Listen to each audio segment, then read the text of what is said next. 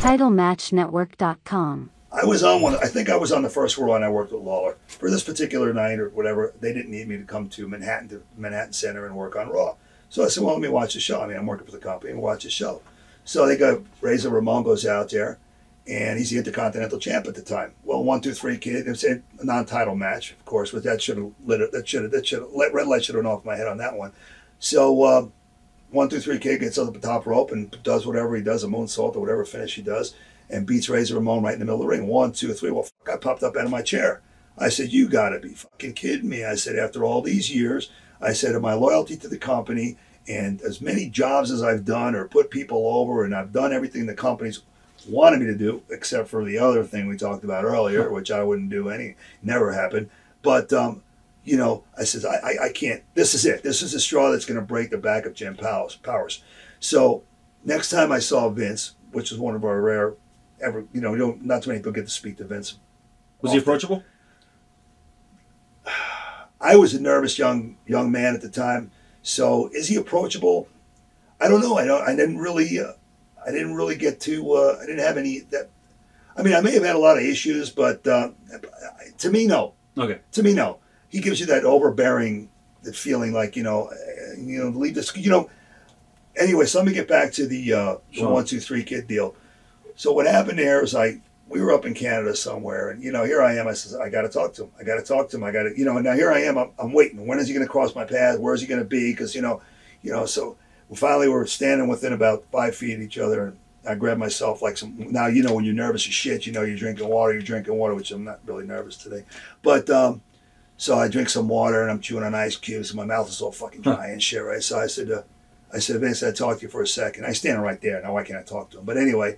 That's the way I was, I was a nervous little kid. I want to lose my job. So I said, "Vince, I said the other night, I said I wasn't on Raw. I said, but I'm sitting home and I'm watching the show. I said, this new kid, young man comes in. I said, 1, 2, 3 kid, and you give him a win, a clean win. 1, 2, 3, no pun intended, right in the middle of the ring over your Intercontinental Champion." He goes, "Yeah." I said, "Vince," I said, "I've been with you all these years. I've been loyal to you." I said, "I've done what I was told. I've put people over. I've done jobs. I've, all that stuff." I said, "You could have done that for me." Well, his great answer was, "Jim, you're right. I could have. Period." Well, fuck, where do I go from there?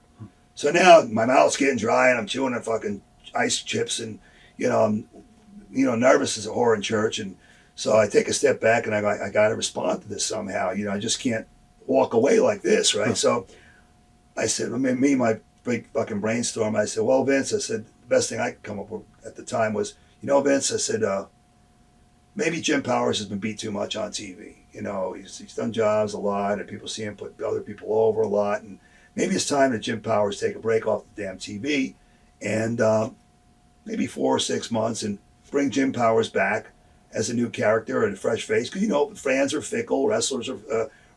wrestling fans are fickle. They forget if you don't see somebody on TV for 2 weeks or 3 weeks, you forget about them."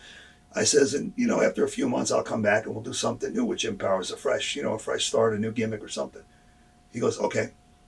Well, fuck, I'm thinking, well, great, this is going to be great. In 3, 4, 5, whatever months, I said, "I'll come back and they're going to put something new on me. I don't know whoever the creative department was, if they even had one at the time, we're going to come up to do something with me. They'll give me a call."